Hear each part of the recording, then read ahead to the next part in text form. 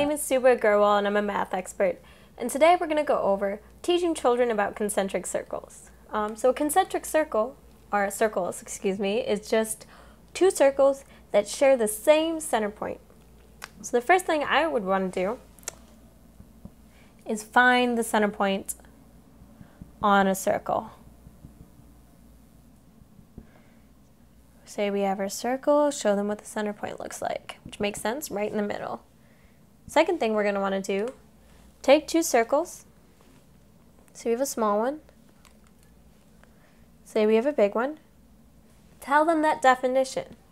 Concentric circles are two circles that share the same center point.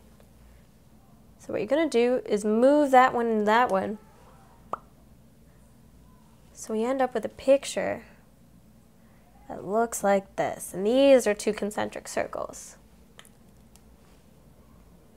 The third thing you're going to do is give them lots of real-world examples so they can kind of understand where they've seen this and better memorize it. So a good example is like a dartboard or the layers of the earth and different things like that, just to kind of help them cement it.